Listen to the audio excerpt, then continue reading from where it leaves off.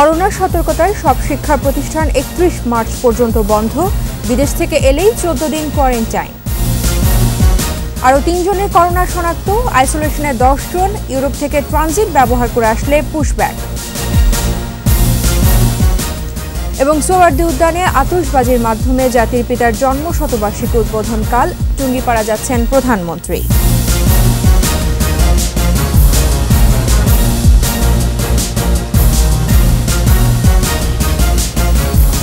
শুনছিলেন first security ইসলামী bank limited সংবাদ শিরোনাম। আমন্ত্রণ জানাচ্ছি রাত ৯টার ২১ সংবাদে। সাথে আছে আমি তাজনুভা জাবির। একুশে টেলিভিশনের সংবাদ একই সাথে সরাসরি দেখতে পাবেন আমাদের ফেসবুক পেজ www.facebook.com/ekushe24 অনলাইনে। করোনা ভাইরাসের সংক্রমণ রোধে দেশের সব শিক্ষা প্রতিষ্ঠান ৩১ মার্চ পর্যন্ত বন্ধের ঘোষণা দিয়েছে সরকার। শিক্ষা প্রতিষ্ঠানের পাশাপাশি কোচিং সেন্টারগুলো বন্ধ থাকবে। বিদেশ থেকে আসা দেশি বিদেশি সবাইকেই বাধ্যতামূলক কোয়ারেন্টাইনে রাখারও ঘোষণা দেওয়া হয়েছে। বিস্তারিত জানাচ্ছেন জুবায়ের। বিশ্বজুড়ে ১৪৪টি দেশে ছড়িয়ে পড়েছে করোনা ভাইরাস। মৃত্যুর পাশাপাশি বাড়ছে আক্রান্তের সংখ্যাও। অনেক দেশেই জারি করা হয়েছে জরুরি অবস্থা। এখন পর্যন্ত এই ভাইরাসে আক্রান্ত হয়ে কারো মৃত্যুর ঘটনা ঘটেনি বাংলাদেশে। তবে শুরুতে ৩ জন আক্রান্ত সুস্থ হয়ে বাড়ি ফিরলেও এখনও আক্রান্ত আছে ৫ জন। এমন অবস্থায় করোনা ভাইরাসের সংক্রমণ এড়াতে নানা উদ্যোগ নিয়েছে সরকার। সোমবার প্রধানমন্ত্রী শেখ হাসিনার সভাপতিত্বে অনুষ্ঠিত মন্ত্রিসভার নিয়মিত বৈঠকে দেশের সব শিক্ষা প্রতিষ্ঠান ৩১ মার্চ পর্যন্ত বন্ধের সিদ্ধান্ত নেওয়া হয়। বৈঠক শেষে সচিবালয়ে শিক্ষা প্রতিষ্ঠান বন্ধের ঘোষণা দেন শিক্ষামন্ত্রী। দেশের সকল পর্যায়ের সকল শিক্ষা প্রতিষ্ঠান আগামী ৩১ মার্চ পর্যন্ত বন্ধ থাকবে। আমি অভিভাবক সহ সংশ্লিষ্ট সকলকে অনুরোধ জানাবো যে শিক্ষার্থীদের অবশ্যই বাড়িতে থাকা নিশ্চিত করতে হবে। মন্ত্রিসভার বৈঠকের পর সাংবাদিকদের সঙ্গে কথা বলেন প্রাথমিক ও গণশিক্ষা প্রতিমন্ত্রীও। জানান, মুজিববর্ষ উপলক্ষে শিশু শিক্ষার্থীদের উদ্দেশ্যে চিঠি লিখেছেন প্রধানমন্ত্রী শেখ হাসিনা। আর শিক্ষা প্রতিষ্ঠান বন্ধের আগেই সেই চিঠি পৌঁছে দেওয়া হয়েছে। মাননীয় প্রধানমন্ত্রীর লিখিত চিঠি আমরা আজকে সমস্ত বাংলাদেশের সব ছেলে মেয়েদের কাছে আমরা পৌঁছায় দিব। আমাদের আগামী দিন যে ওরা নিজেরা স্কুলে পড়তো, এটা হবে না। মন্ত্রিসভার বৈঠকে বিদেশ ফেরতদের জন্য বাধ্যতামূলক হোম কোয়ারেন্টাইনের সিদ্ধান্ত নেওয়া হয়েছে বলে জানান মন্ত্রিপরিষদ সচিব। যদি কেউ কোথাও এর কোনো ভায়োলেশন করে তাহলে তাকে প্রসিডিং করে তার বিরুদ্ধে আইন অনুযায়ী ব্যবস্থা নিতে হবে। সচিব আরও জানান, মুজিববর্ষ উপলক্ষে জাতীয় সংসদের বিশেষ অধিবেশনে বক্তব্য দেবেন রাষ্ট্রপতি। ওই ভাষণের খসড়ার নীতিগত অনুমোদন দেওয়া হয়েছে। মুজিববর্ষ উপলক্ষে যে স্পেশাল পার্লামেন্টের স্পেশাল সেশন। জুবায়ের, একুশে টেলিভিশন, ঢাকা। এদিকে দেশে গেল ২৪ ঘণ্টায় ২ শিশুসহ আরও ৩ জন করোনা ভাইরাসে আক্রান্ত হয়েছেন বলে জানিয়েছে IEDCR। এই 3 জন ইউরোপ ফেরত করোনা আক্রান্ত একজনের স্বজন। অন্যদিকে যুক্তরাজ্য বাদে বাংলাদেশের সরাসরি ইউরোপের সব ফ্লাইট বাতিল করা হয়েছে বলে জানিয়েছেন শাহজালাল আন্তর্জাতিক বিমানবন্দরের পরিচালক। ইবনে নুশাউনের রিপোর্ট। চীনের পর করোনার আঘাতে কাবু গোটা ইউরোপ। নাজেহাল অবস্থা ইতালির। বাদ যায়নি উত্তর ও দক্ষিণ আমেরিকার দেশগুলো। এখন পর্যন্ত তুলনামূলক ভালো অবস্থানে রয়েছে বাংলাদেশ সহ দক্ষিণ এশিয়া অঞ্চল। যদিও এ নিয়ে আত্মতুষ্টির সুযোগ নেই বলছেন বিশেষজ্ঞরা। প্রয়োজনীয় ব্যবস্থা গ্রহণ করা হয়েছে বলে জানিয়েছে সরকার। দুপুরে রোগতত্ত্ব রোগ নিয়ন্ত্রণ গবেষণা প্রতিষ্ঠান IEDCR এর নিয়মিত সংবাদ সম্মেলনে জানানো হয়, এখন দেশে করোনা ভাইরাসে আক্রান্তের সংখ্যা মোট ৫ জন, আর আইসোলেশনে আছেন 10 জন। বাংলাদেশে আরো 3 জন গতকাল নমুনা পরীক্ষার পরে আরো 3 জনের মধ্যে করোনার উপস্থিতি পাওয়া গেছে। এই পরবর্তী 3 জন আগে যারা নিশ্চিত হয়েছিলেন তাদের মধ্যে একজনের পরিবারের সদস্য। এদিকে এখন থেকে IEDCR এ কোনো নমুনা সংগ্রহ করা হবে না জানিয়ে সন্দেহ হলে হটলাইনে ফোন করার নির্দেশনা দেওয়া হয়েছে। ঠান্ডা জ্বরে আতঙ্কিত না হয়ে ডাক্তারের পরামর্শ নিয়ে প্রয়োজনে হোম কোয়ারেন্টাইনে থাকার পরামর্শ দেওয়া হয়েছে। যদি হোম কোয়ারেন্টাইন মেনে না চলেন, আমাদের অনুরোধ যদি না মেনে চলেন, সেই ক্ষেত্রে আইনগত ব্যবস্থার দিকে কিন্তু যাওয়া হচ্ছে। আমরা জোর দিচ্ছি সচেতন হওয়ার উপরে, আমরা জোর দিচ্ছি সতর্ক থাকার উপরে। এদিকে ভুলবশত বা ইচ্ছা করে ইউরোপে বসবাসরত কেউ প্রবেশ করতে চাইলে তাদের পুশব্যাক করা হবে বলে জানিয়েছেন হযরত শাহজালাল আন্তর্জাতিক বিমানবন্দরের পরিচালক। অন্য কোনো ট্রানজিট হয়ে যদি যাত্রী ঢুকতে না পারে এই জন্য আমরা সিভিল এভিয়েশন অথরিটি বাংলাদেশ থেকে একটা নোটাম ইস্যু করা হয়েছে অলরেডি, এবং নোটামগুলি আপনারা জানেন যে সমস্ত এয়ারলাইন সমস্ত এয়ারপোর্টে সেই নোটিফিকেশনগুলো দেওয়া হয়েছে। চীনে 14 দিন হোম কোয়ারেন্টাইনে থাকা 44 জন সকালে দেশে ফিরেছেন বলেও জানান তিনি। ইবনে নূর শাওন, একুশে টেলিভিশন, ঢাকা। মুক্তির মহানায়ক শিরোনামে জাতির জনক বঙ্গবন্ধু শেখ মুজিবুর রহমানের জন্মশতবর্ষের মূল অনুষ্ঠান শুরু হবে আগামীকাল মঙ্গলবার রাত 8টায়। সোহরাওয়ার্দী উদ্যানে আতশবাজি ও শত শিশুর কণ্ঠে জাতীয় সঙ্গীত পরিবেশনার মধ্য দিয়ে অনুষ্ঠানের উদ্বোধন হবে। বিকেলে রাজধানীর আন্তর্জাতিক মাতৃভাষা ইনস্টিটিউটে উদযাপন কমিটির প্রধান সমন্বয়ক কামাল আব্দুল নাসের চৌধুরী এই সূচি জানান। মফিউর রহমানের রিপোর্ট। বঙ্গবন্ধু শেখ মুজিবুর রহমান ভাষা আন্দোলন থেকে শুরু করে বাঙালি জাতির সকল সংগ্রামে ছিলেন সবার সামনে। এই আন্দোলন সংগ্রাম করতে গিয়ে বারবার কারাবরণ করেছেন। জীবনের মূল্যবান ও দীর্ঘ সময় তাকে থাকতে হয়েছে কারাগারের অন্ধ প্রকোষ্ঠে, কিন্তু কখনো অন্যায়ের সাথে আপোষ করেননি। 7ই মার্চ রেসকোর্স ময়দানে যিনি দৃপ্তকণ্ঠে ঘোষণা করেন, এবারের সংগ্রাম স্বাধীনতার সংগ্রাম, এবারের সংগ্রাম মুক্তির সংগ্রাম, এবারের সংগ্রাম আমাদের মুক্তির সংগ্রাম। 17ই মার্চ মুক্তির এ মহানায়কের জন্মশতবর্ষ। 2020 সালকে মুজিববর্ষ হিসেবেও ঘোষণা করা হয়েছে। রাজধানীর আন্তর্জাতিক মাতৃভাষা ইনস্টিটিউটে শতবর্ষ অনুষ্ঠানসূচি জানাতে সংবাদ সম্মেলনের আয়োজন করা হয়। এতে উদযাপন কমিটির প্রধান সমন্বয়ক ড কামাল আব্দুল নাসের চৌধুরী বলেন, মুজিববর্ষের মূল অনুষ্ঠান শুরু হবে মঙ্গলবার রাত 8টায়।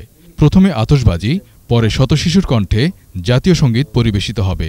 মহামান্য রাষ্ট্রপতির বাণী আছে, মাননীয় প্রধানমন্ত্রী তিনি ভাষণ দেবেন এবং মাননীয় প্রধানমন্ত্রীর ছোট বোন বঙ্গবন্ধু কন্যা শেখ রেহানা তিনিও তার অনুভূতি প্রকাশ করবেন এবং বিভিন্ন দেশের যে রাষ্ট্র এবং সরকার প্রধান, বিভিন্ন সংস্থার প্রধানরা সেখানে বাড়ি দেবেন। করোনা ভাইরাসের কারণে অনুষ্ঠান সীমিত করা হয়েছে বলেও জানান তিনি। যে প্রোগ্রামগুলি করার কথা আমরা এর আগে। মফিউর রহমান, একুশে টেলিভিশন, ঢাকা। বঙ্গবন্ধু শেখ মুজিবুর রহমানের রেখে যাওয়া আদর্শ বাস্তবায়নে বর্তমান সরকার কাজ করে যাচ্ছে বলেছেন পররাষ্ট্রমন্ত্রী ড একে মোমেন। পররাষ্ট্র মন্ত্রণালয়ে মুজিব কর্নার উদ্বোধন করেন মন্ত্রী। পরে রাষ্ট্রীয় অতিথি ভবন পদ্মায় মুজিববর্ষ উপলক্ষে কূটনীতিকদের সম্মানে আয়োজিত অনুষ্ঠানে তিনি বলেন, করোনা ভাইরাস মোকাবেলায় সরকার কোয়ারেন্টাইন সহ হাসপাতালগুলোতে বিশেষ ব্যবস্থা নিয়েছে। এছাড়া বাংলাদেশে বসবাসরত বিদেশি কূটনীতিকদের ভিসার মেয়াদ 3 মাস বাড়ানো হয়েছে বলেও জানান তিনি। যেসব কূটনীতিক বিদেশ থেকে বাংলাদেশ ফিরবে তাদেরকে কোয়ারেন্টাইনে রাখা হবে বলেও জানান পররাষ্ট্রমন্ত্রী।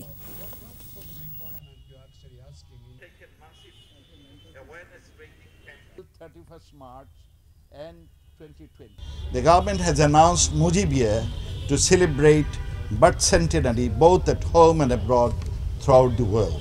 We successfully prevented entry of the virus through strong surveillance and rigorous checkups at all international airports, seaports and land ports.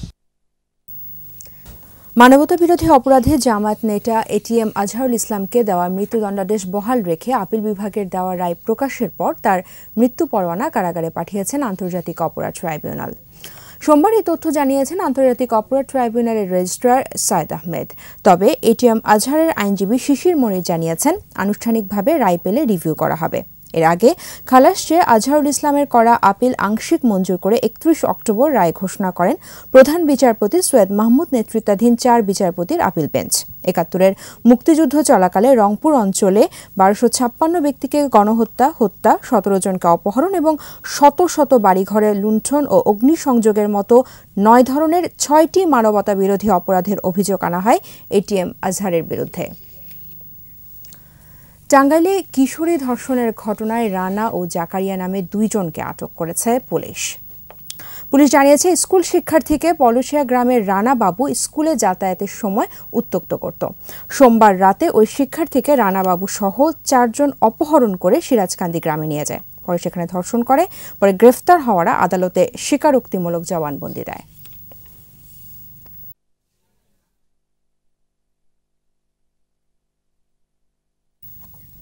এবার আমাদের সাপ্তাহিক আয়োজন সোশ্যাল ইসলামী ব্যাংক লিমিটেড সম্ভাবনার বাংলাদেশ।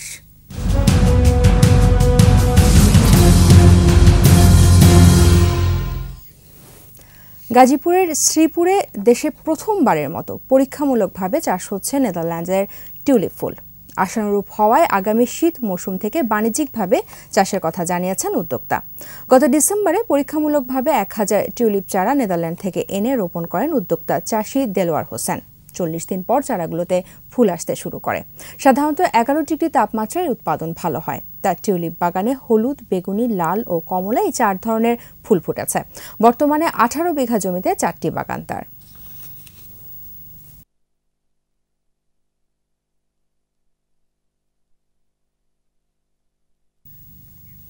এবার সোশ্যাল ইসলামী ব্যাংক লিমিটেড বাণিজ্য সংবাদ।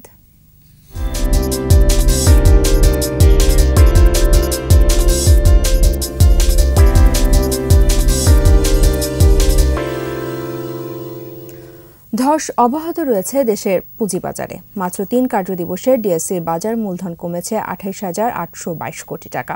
সোমবার ডিএসসিতে লেনদেন হওয়া 355টি প্রতিষ্ঠানের মধ্যে দর বেড়েছে মাত্র 10টির, কমেছে 333টির, আর 12টি প্রতিষ্ঠানের দর অপরিবর্তিত ছিল। ডিএসসির প্রধান সূচক ডিএসসি এক্স 196 পয়েন্ট কমে নেমে আসে 3772 পয়েন্টে। দিন শেষে ডিএসসিতে লেনদেনের পরিমাণ দাঁড়ায় 406 কোটি 63 লাখ টাকা। সূচক কমেছে সিএসসিতেও। সিএসসিতে লেনদেন হওয়া 271টি প্রতিষ্ঠানের মধ্যে দর বেড়েছে মাত্র 25টির, কমেছে 235টির, আর 11টি প্রতিষ্ঠানের দর ছিল অপরিবর্তিত।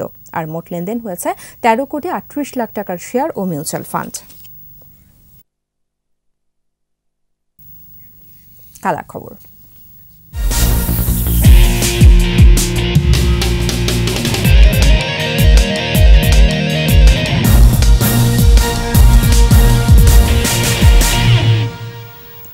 করোনা ভাইরাসের প্রাদুর্ভাবে ক্রীড়াঙ্গনে অচল অবস্থা সৃষ্টি হয়েছে।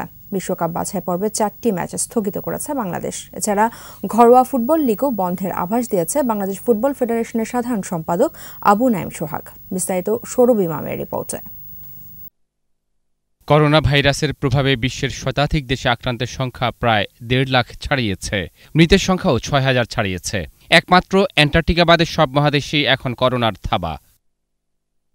করোনার প্রভাবে এভিয়েশনের পাশাপাশি ব্যাপক ক্ষতিগ্রস্ত ক্রীড়াঙ্গন। বন্ধ হয়েছে অসংখ্য আন্তর্জাতিক ম্যাচ ও ঘরোয়া লিগ। সে ধারাবাহিকতায় স্থগিত হয়েছে বিশ্বকাপ বাছাইয়ে বাংলাদেশের 4টি ম্যাচ। এশিয়ান ফুটবল কনফেডারেশনের মেসেজ ছিল যে আসলে এএফসি তারা প্রপোজ করেছে March window and June window, এই দুটো উইন্ডোতে যে ম্যাচগুলো সেই সকল ম্যাচগুলো তারা পোস্টপোন করার জন্য একটা ফর্মাল অফার দিয়েছে। অবস্থা বিবেচনায় 2-1 দিনের মধ্যে ঘরোয়া ফুটবলের জনপ্রিয় আসর বাংলাদেশ প্রিমিয়ার লিগও বন্ধের আভাস দিলেন বাফুফের সাধারণ সম্পাদক। পরবর্তীতে এই ম্যাচগুলো কখন আয়োজিত হবে সেটা সময়সূচি বা অন্যান্য মডেলিটিসগুলো পরবর্তীতে যথাসময়ে অবহিত করা হবে। পরে পরিস্থিতি অনুকূলে আসলে এসব ম্যাচ অনুষ্ঠিত হবে বলে জানান আবু নাইম সোহাগ। সৌরভ ইমাম, একুশে টেলিভিশন, ঢাকা।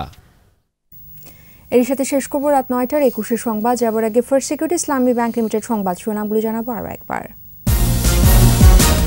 করোনা সতর্কতায় সব শিক্ষা প্রতিষ্ঠান 31 মার্চ পর্যন্ত বন্ধ। বিদেশ থেকে এলেই 14 দিন কোয়ারেন্টাইন। আরও 3 জনের করোনা শনাক্ত। আইসোলেশনের 10 জন ইউরোপ থেকে ট্রানজিট ব্যবহার করে আসলে পুশব্যাক। সোহরাওয়ার্দী উদ্যানে আতশবাজির মাধ্যমে জাতির পিতার জন্মশতবার্ষিকী উদ্বোধনকাল। টুঙ্গিপাড়া যাচ্ছেন প্রধানমন্ত্রী।